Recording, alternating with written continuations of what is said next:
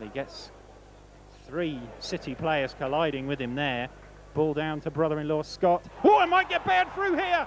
Andy Baird, and he gets tripped up. Must be a penalty, and it is. We've had about 36 minutes of the game, and he scores! Michael Simpson from the spot. Brown picks it up, squeezes a lovely ball in, a great flick from Sean Devine. Andrew Baird, a wonderful finish to give Wycombe Wanderers a 1-0 lead. Really terrific football by Wycombe, and that lead thoroughly deserved. City look to set themselves going once more. Forsyth it is with his power header forward, flicked on by Andy Baird into the path of Devine, and suddenly it's 2-0 for Wycombe Wanderers. A tremendous goal from Devine this time, proving the front two really are worth their weight in gold.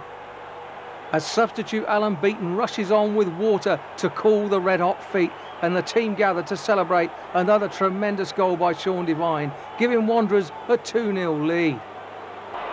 As the ball's crossed in, you'll see that it's Gota who's up first and fires City back into it, reducing the arrears to 2-1 right on the half-time break. 2-1 they win, and really that does turn their season around and gives them every chance of survival now for 1999-2000.